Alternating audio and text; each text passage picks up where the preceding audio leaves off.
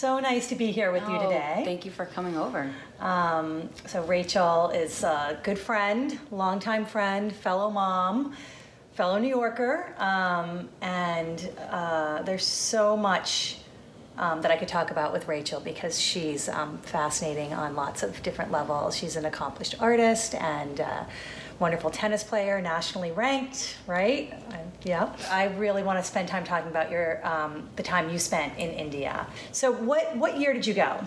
I went in 2001, Okay. right after 9/11, actually. So it was during that time of uncertainty about travel, and so I was pretty nervous. My family's pretty nervous about my going. What made you decide to go? What propelled you? Yeah, so what happened was, the backstory is that I was at this really unhappy point in my life. I was married to someone very nice, but he was not the right person.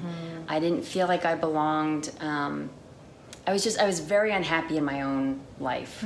And so I thought, well, if I can find a way to be happy in this situation, just change my perspective or had some sort of tools to help me be more happy right now, I will be happy in any situation in my life. Like, I just wanted to learn how to be happier with the way things were. So were you thinking that you were in this situation and you wanted to stay in it, but that perhaps it was on you to make yourself happy?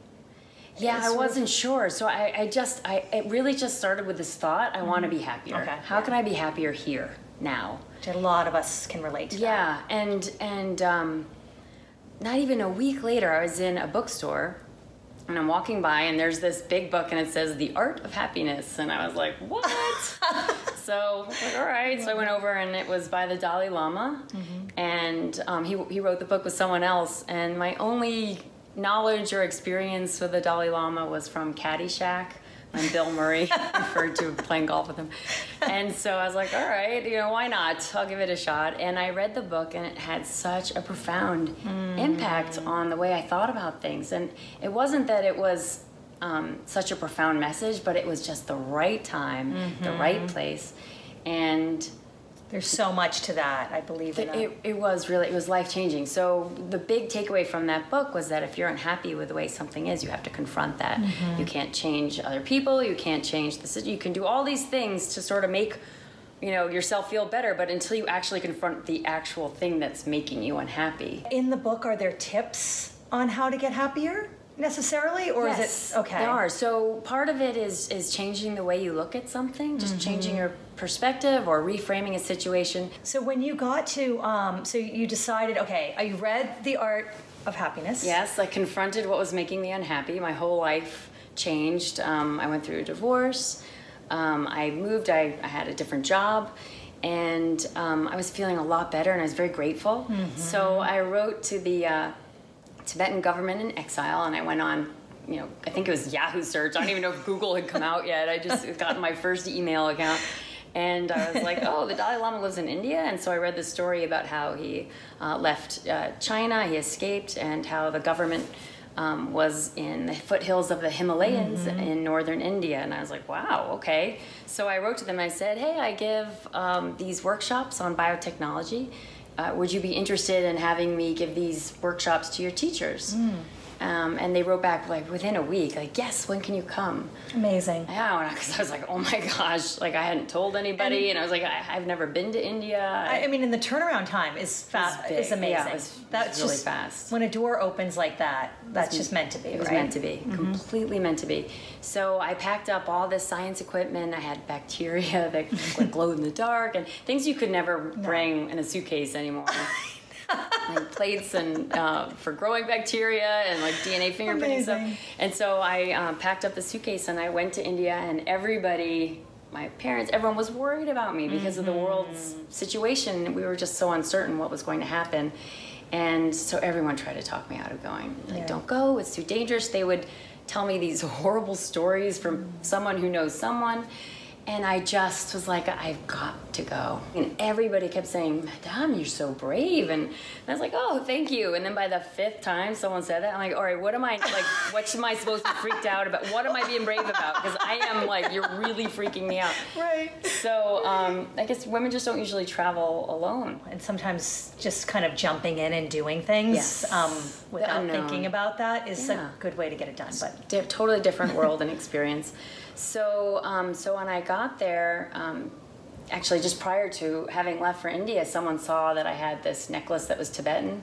She goes, oh, that's a Tibetan necklace. And I'd become like this big Dalai Lama fan in the few months that I had read this book. And you know, I wasn't a Buddhist, but I just really admired admired him. So I said yes, and I'm going to India to teach. And she goes, oh, you've got to meet my friend. He has this program that he started. It's called Science for Monks. It's the Dalai Lama's monks. They're learning physics and math. And so when I talked to the person running this program, they said, let's try biology. And I was like, great. So amazing. I ended up teaching some of the Dalai Lama's monks while I was there too. And that was just a serendipitous meeting, this woman, that she noticed your necklace, and then... Yeah, I was at a conference. It was crazy. And so teaching the monks, I had to actually go to this very remote monastery, and there weren't really any other women, and I had a translator. And so they were very free with their questions, because I think if they were speaking directly to a woman, it would have probably felt a little different. They would have been inhibited, but they want to know about everything. They want to know about reproduction. They didn't know what cells were. They didn't know what DNA was. They got that, you know, okay, you get the characteristics from your parents, but how? Had you taught classes before? Yes, I started a small business where I went around the United States teaching biotechnology workshops to teachers and at schools, to K through 12. You were able to meet the Dalai Lama, is that right? Yes, so coincidentally, when I was there for a workshop, they had something called the Mind and Life Institute was doing a lecture series for 3 days. And they said, oh, since you teach the monks, why don't you come and listen to the lectures at the Dalai Lama's residence? Because they're talking about science and the integration of Buddhism and science. I was like, you know, okay. So I just went in, and it was in the Dalai Lama's living room. I was like, how did I end up here? And they put me, you know, in the spare seat next to all these high lamas, and across the aisle from me was Goldie Hawn and Richard Gere, and in the center was the Dalai Lama. So. And does I fantasize about meeting him someday, and I always think that, does he radiate that sort of peace? And he is definitely charismatic. Yeah. And he just has wonderful expressions, a wonderful voice. He's so attentive. What do you think your biggest takeaway from that experience, or those times that you traveled there? I mean, I would imagine. Yeah, it was really an important part of my life, and it really changed sort of the way I make decisions and the way I just even think about my daughter, trying to pass on those things to her that I learned the hard way, which of course never works. Yeah. But I think my biggest takeaway was not to have expectations, because and we've talked about this before, you know, when you have low expectations, you're not disappointed, but also it leaves you more open to things happening. To possibilities that maybe you wouldn't have even thought of, right? Yes. I would think. Exactly. Yeah. If you have something, you know, it's different than intention, because I think intention is like a very specific need, but expectations is sort of more, I don't know, more encompassing. There was one Lama that just kept saying to me, you know, like, Rachel, you have to have lower expectations. Lower expectations. And it was hard to kind of understand that, because for me, that was like, don't expect much from life, you know? Right. Which wasn't the message. I know. And that's where I think that gets kind of confusing. I had a friend that used to tell me in college, your expectations are too high. And I think he was probably coming at it from the same way. I want all these things for my life.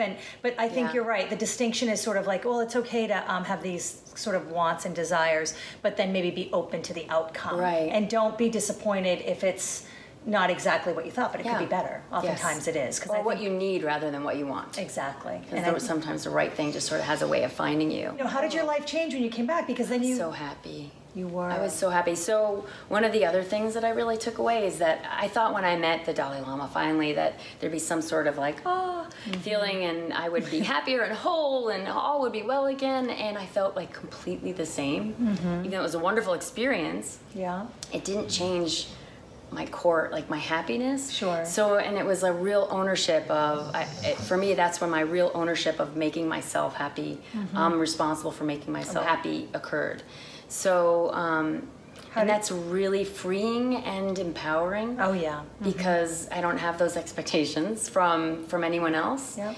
And I don't have to be that for anyone else either. That's you know, right. Like they're in charge of their own happiness. And you're in charge of yours, so you can Yeah. provide that at any given moment. You don't have to look outside yourself. Right. And it's a simple idea, but it really, if you don't really own that, you can spend and waste so much time, your own and other people's time, trying to be happy, make them happy, have them trying to make you happy. I think that's a really good point, and I think for I understand that concept. I can't always implement it, but I think even just being aware and knowing that when you really need to do it, when I really, really, really need to do it, I can do it. Yes. You know, I can say, all right, I got to take a break here. I've got to do this for myself, or so there is. Like, oh, this isn't my problem. This is actually your problem. Well, and I love that. Yeah. I went to this beautiful.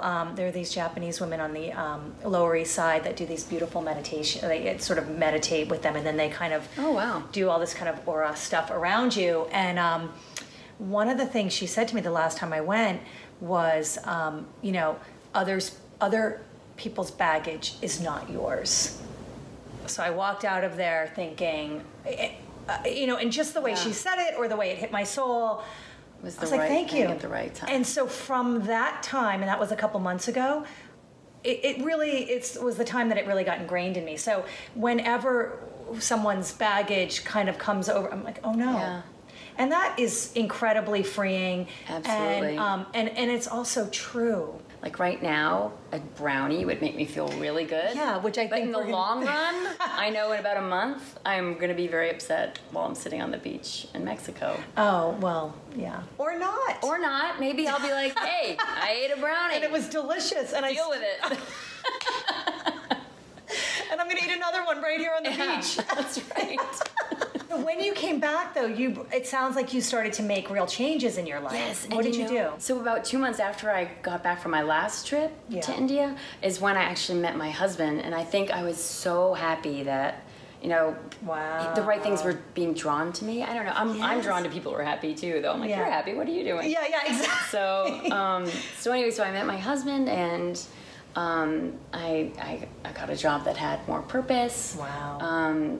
And then eventually we had our daughter, who's just the gift and the calling that I had been having for years. Her calling to me was just in my ear, and I followed the path and got to meet her. Because you're allowing her to be who she is, and I think that's what it's about. I think I do, and that can be hard, right? Because talking about expectations, we can put expectations on our children or others around us, but I also think it's a really good lesson for us, like the little girl inside of us too. Yes. Like, guess what? You can be who you want to be. It's very healing. Yeah. And you get to do the things for them which you wish somehow you had owned more, or knew earlier, or figured out earlier, or. Rachel, thank you so much for your time today. I'm so appreciative, and I always love being with you, and it's always an inspiration and uplifting. So. Oh, thank you. Thank you, and I'm sure I'll see you friend. soon.